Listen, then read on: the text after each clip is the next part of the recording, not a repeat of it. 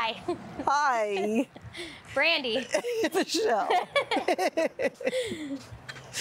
An embrace brings tears of joy for Brandi Clarke as she meets a woman who she claims went above and beyond to alert her family about a dangerous twister approaching their street last Wednesday in the Lakewood Park area of Fort Pierce. She saved our lives. And no matter how much she won't accept it, you really did. Just an old lady who got really, really scared. And we just got blessed by her. Just had a tornado.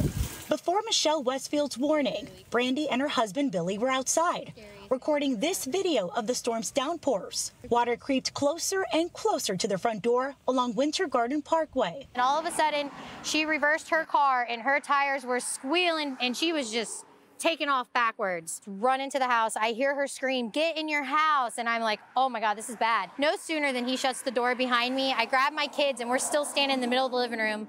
And my house just started shaking. It was the craziest 15 seconds of my life. And I'm truly blessed.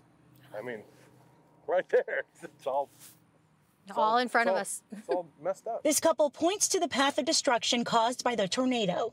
Nearby is the Spanish Lakes community, where dozens of homes were leveled, causing some deaths. They took to social media over the weekend to find the unidentified woman who told them to seek shelter. And the replies helped make this special meeting possible. It was right there, and I'm like, I'm driving into a tornado. I'm just a woman who was terrified, and I'm so glad that my terror helped somebody. I was supposed to be driving in that moment to get you guys inside. A nightmare led to what may be a lifelong friendship. And we're going to barbecue. Yeah, for sure. We're gonna Cornhole barbecue. right here in this driveway. Yes. So yeah, bringing neighbors together.